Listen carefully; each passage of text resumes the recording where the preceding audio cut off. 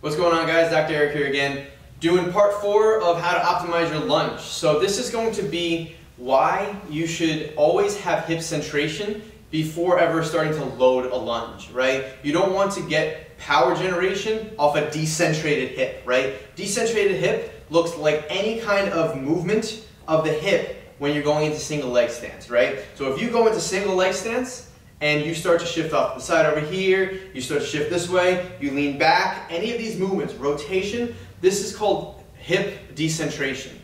And when you try to push off of a decentrated hip, this is when injury happens, right? So I want to show this with a stool.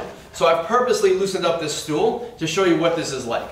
So this stool is pretty much a decentrated hip, right? You can see there's wiggliness here, right? This is not staying in put. And you'll see that I can still push off of this as long as I feed into the dysfunction, right? If this wiggles out like this, and I push into that spot, and now try to push off of this, I can stand up on that fine, right? I wouldn't want this wiggling while I was doing that. I would probably fall over. So that's the same thing that'll happen in your lunge, right? If you notice that you're kind of wiggling this way, when you're in single leg stance and you shift off this way, all you got to do is, right, feed into that dysfunction, and now I can force generate off of this, right?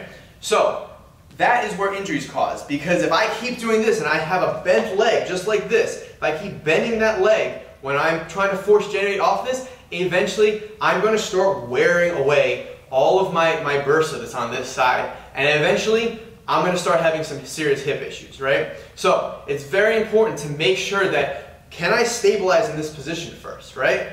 So this may take a little bit more of attention to do. So if you need to have a video consultation with me, see if we can clear up your hip issues first before you start to weight your lunges, right? You don't want to be weighting lunges that are stuck, decentrated, and shoved into their dysfunction in order to power generate, all right? So check this out for yourself and contact me below on my Instagram if you needed to do a video consultation.